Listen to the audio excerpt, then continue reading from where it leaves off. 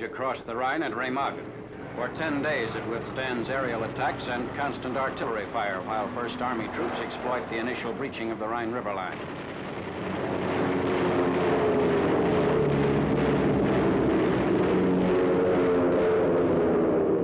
Traffic in the face of the attacks must be kept to proper intervals between vehicles. A convoy of ponton equipment is ready to be unloaded for engineer battalions who begin construction despite the enemy raids. Normally a 34-hour job, the bridging operations are hours behind as Nazi fire flares up repeatedly.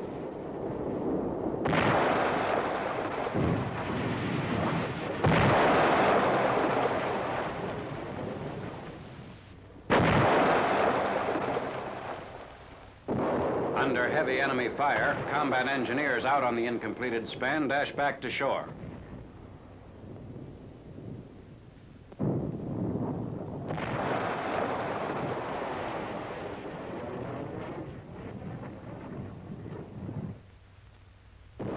Despite these attacks, the first ponton bridge is completed and handling heavy traffic on 14th March.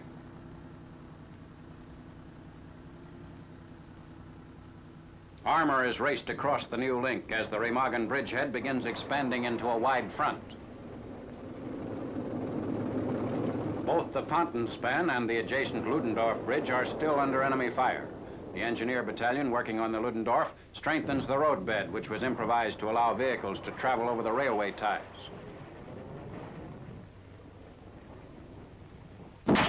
Damaged structural members of the bridge are removed by engineers. But weakened by the cumulative damage, the Ludendorff collapses on 17th March while about 300 engineer troops are working on it. Many of them are hurled into the swift icy water or crushed by the falling structure.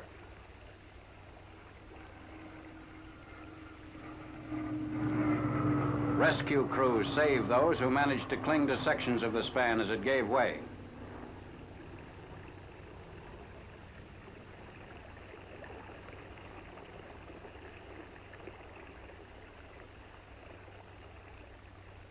Rescuers swim out into the Rhine to reach injured men kept afloat by driftwood.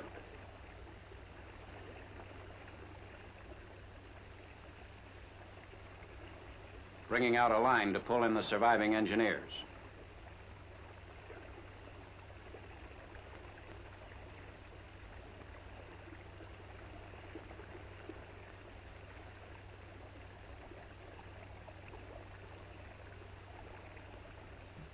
Quick action of this type saves many lives.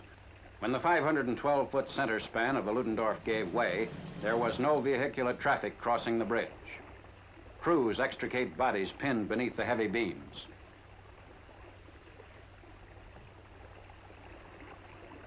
Three days later, on 20th March, Supreme Headquarters announces that the collapsed Ludendorff Bridge has been abandoned. The dispatch says that the span is no longer necessary because of the existence of other facilities across the Rhine into the Remagen bridgehead.